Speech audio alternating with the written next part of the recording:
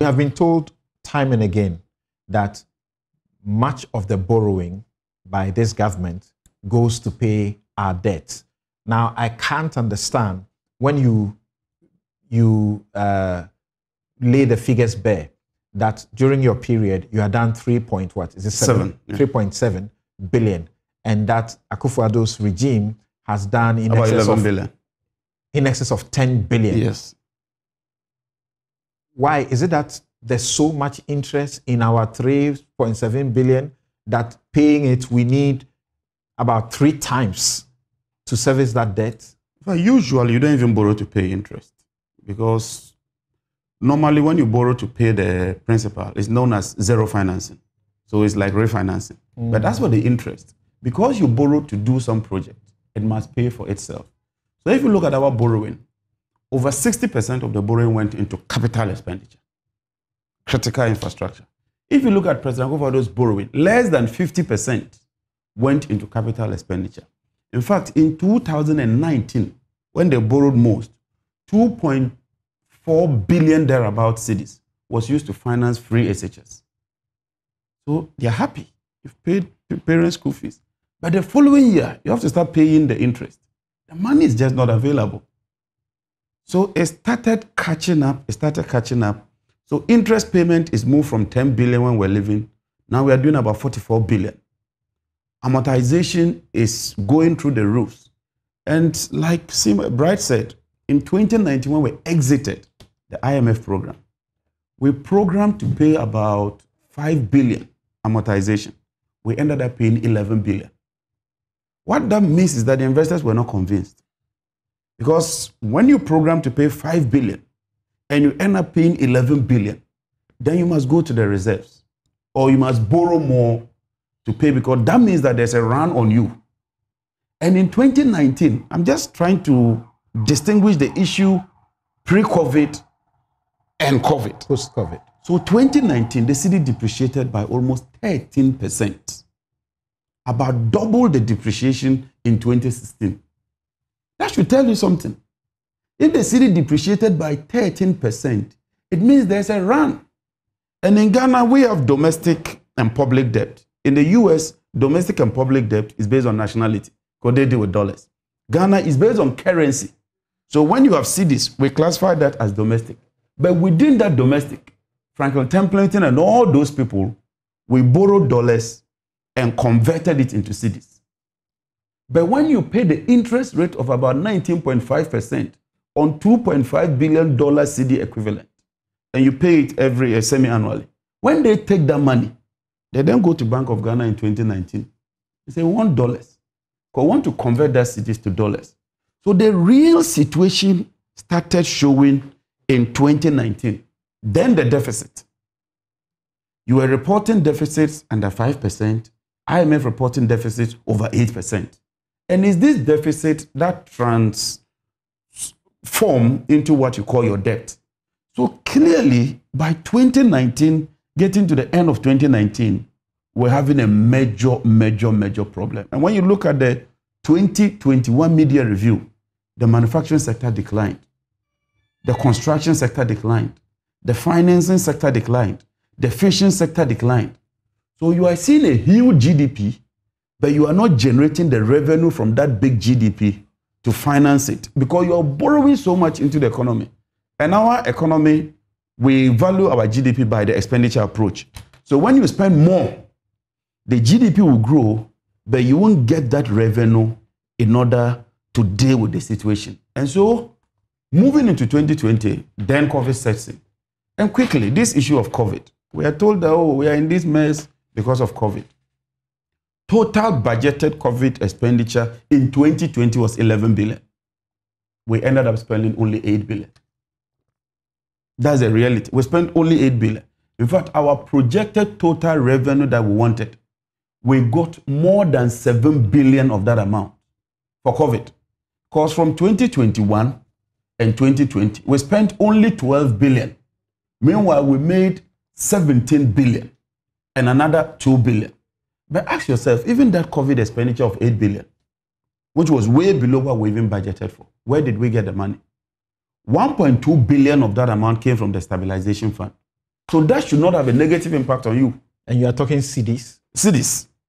$1 billion, and that's where the special drawing right comes, which virtually every country, IMF said, look, because of COVID, mobilizing funds is difficult, so we're giving money. But you take note of the fact that at this time when you say the economy was not as it were showing and certain sectors were not growing, we were spending in excess of, is it 25 billion to take care of the banking sector?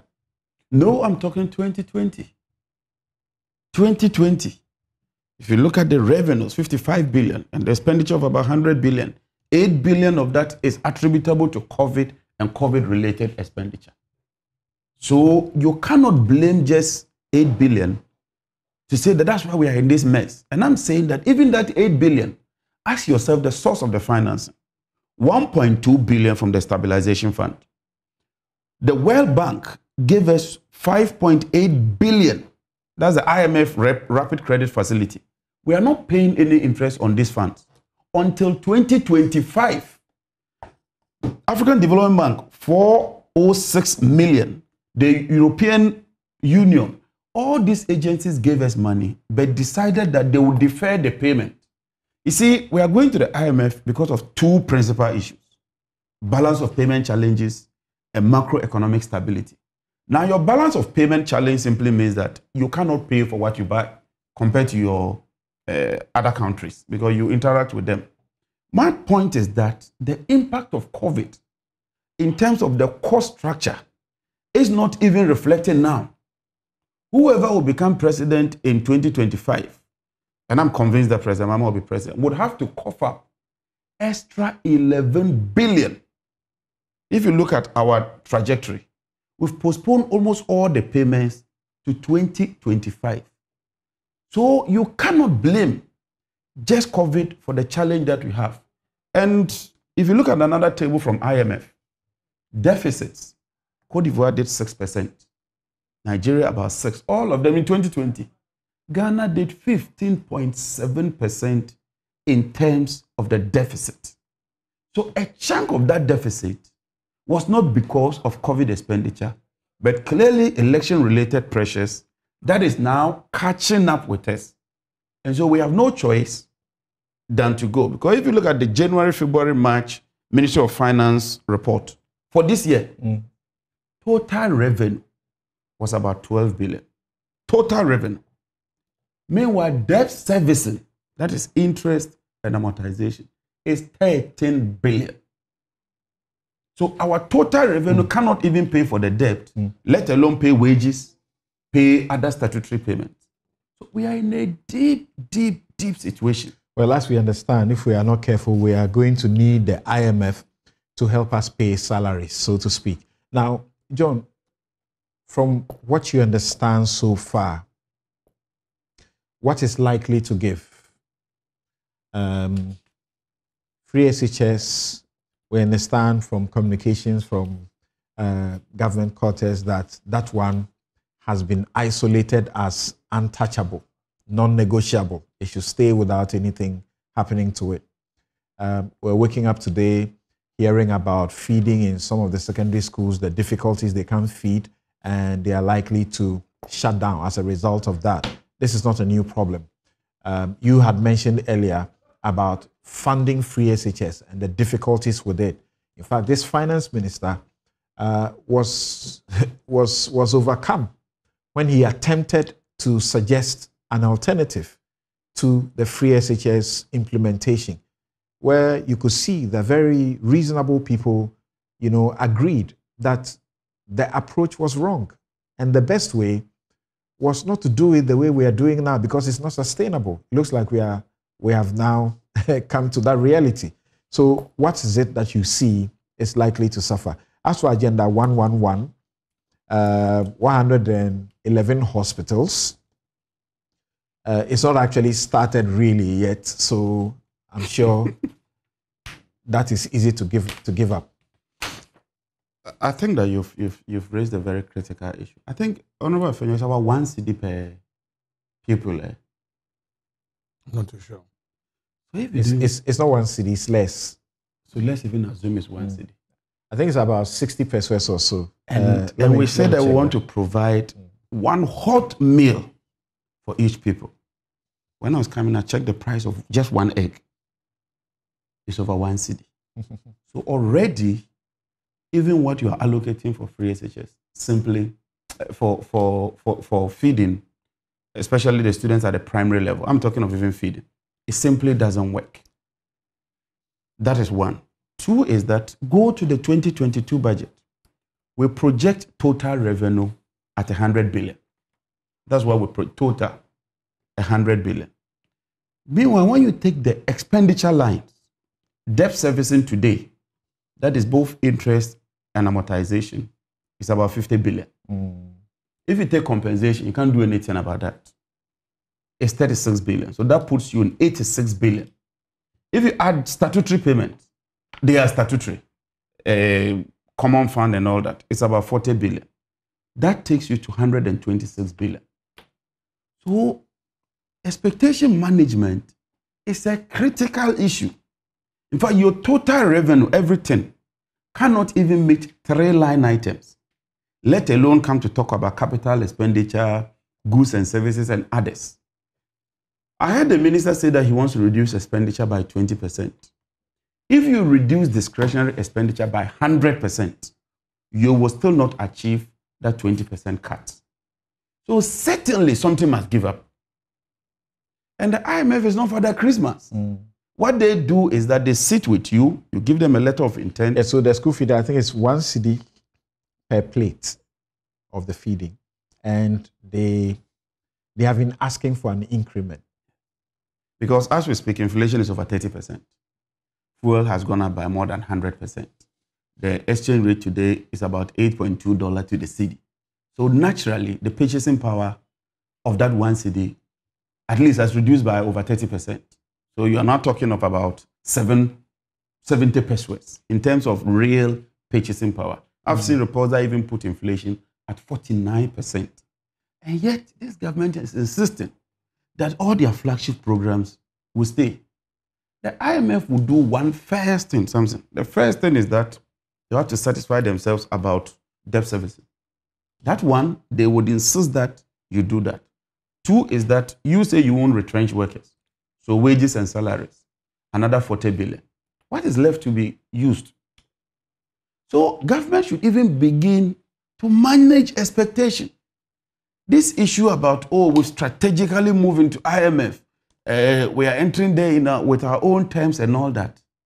If you could do that, you won't go to IMF in the first place. So really, there are real challenges that all of us should brace ourselves to face going forward, because the situation is dire. It's really, really, really serious. And government must cut back on certain things. If I were government, my first option would be to look at food security. Because that for me is very, very important. There's one district, one warehouse. Most of them are uncompleted. And you see, that is where the drain is. One dam, one village. They were supposed to help with dry season farming. I've been to the Savannah region. Not even one dam out of the dams they constructed can support dry season farming. So you are putting a lot of money in all these areas, and the returns is even negative. Because you'd have borrowed money to build a factory, a warehouse. It's 70% complete. But as we speak, we are paying. But my final one has to do with the debt that we are not even adding to the national debt. Bright talked about Sino-Hydro. We went to borrow 2 billion. And we said, it's not national debt. It is a barter trade. And that we're going to process our bauxite in 3 years into refined aluminium. We'll use that money to service that facility. But in the agreement, it was explicit that in the event that we are unable to do that, government will have to stand up. I serve on the Mines and Energy Committee as a ranking member. I can tell you for sure that next year, when we start servicing that facility, we wouldn't even have a foundation in terms of a factory to process bauxite, let alone pay that. We've borrowed the hashish from Gov't Fund, over 2 billion. We've decided that that is not our debt. We've borrowed about 8 billion energy sector levy. We say that that is not national debt. We borrowed so much by creating special purpose vehicles and deciding that we won't add that to our national debt. So that national debt of 80.1% as a percentage of GDP is exclusive of all these debt I'm mentioning. But when you read the budget and you look at the revenue and expenditure lines, you will see that the revenues are coming, but they are going out to service these facilities. So the minority will be meeting the IMF, and we want to make a strong case that all these contingent liabilities that are crystallizing ought to be taken account. And in our subsequent budget provisions, we must bring them from below the line and push them above the line, recognize them, and make provision for them. But what I know is that we are in for very, very difficult, very, very tough times. Right.